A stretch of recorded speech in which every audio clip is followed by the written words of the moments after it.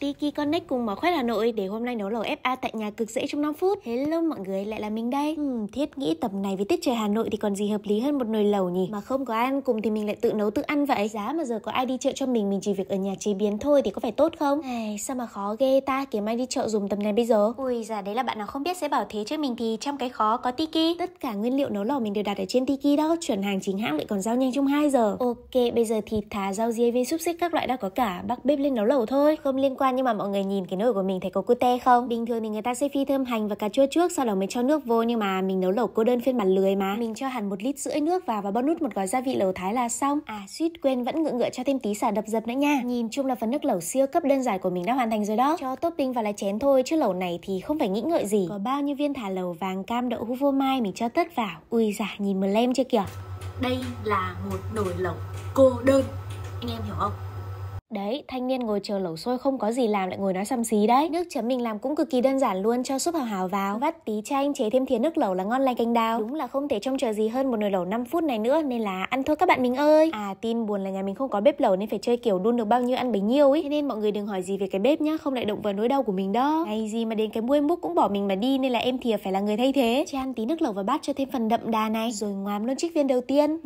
Sao mà nó ngon thế nhở? Công nhận là mấy cái viên sọc sọc này ăn cuốn miệng thật chứ. Nhưng mà vẫn thua siêu phẩm đậu hũ phô mai béo béo ngậy ngậy này nha. Bây giờ thì làm một miếng thịt bò cho có tinh thần chiến đấu. Mọi người có nhìn thấy ai đằng sau nồi lẩu không? Con mèo của mình đó, cứ nhìn chằm chằm nồi lẩu thôi, thương thế không biết. Rồi đây, ăn bò không? Bò ở trên Tiki ấy, ngon lắm. Ăn nhá. Ăn nhá, ăn thử nhá. Ăn thử không? Thử không?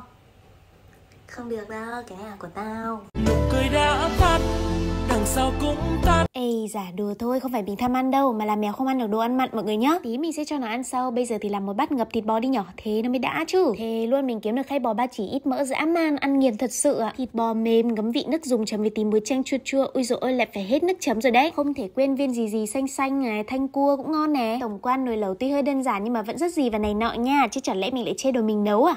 Không, phải công tâm chứ, công tâm mà nói thì nó vẫn ngon nha mọi người, thật đấy. Cuối cùng làm thêm vắt mì nữa là no dã rời luôn. Đấy, mọi người nhìn đi, ai bảo là ăn lẩu một mình không ngon nào. Sắp tới 12 tháng 12 Tiki siêu cực lớn, anh em nhân cơ hội đấy làm ít thịt bò ba chỉ về nhúng lẩu cho rực rỡ nhá. Có 88 cành một khay nửa cân thì phải nói là ăn no lặc lè luôn đảm bảo. Rồi giờ là chuyên mục thực hiện lời hứa ban nãy, cho con dứa nhà mình ăn này, không mọi người lại bảo là mình ăn tham. Đúng kiểu cả đồ thức ăn cả quay nên rất tùm lum vậy đó, hậu đậu thực sự ạ. Đồ ăn cho mèo thì mình cũng Tiki thẳng tiến thôi, hàng chính hãng mà lo gì. Làm mẫu cho mọi người một lần nữa nè, mình thì hay cho dứa ăn hạt nhà Royal Canin, tại hạt này cũng thuộc top xịn á. Nuôi mèo cũng cực lắm chứ bộ. Tầm này là no nê xong công chuyện rồi đấy, giờ mình phải đi ngủ đây. Bye bye mọi người.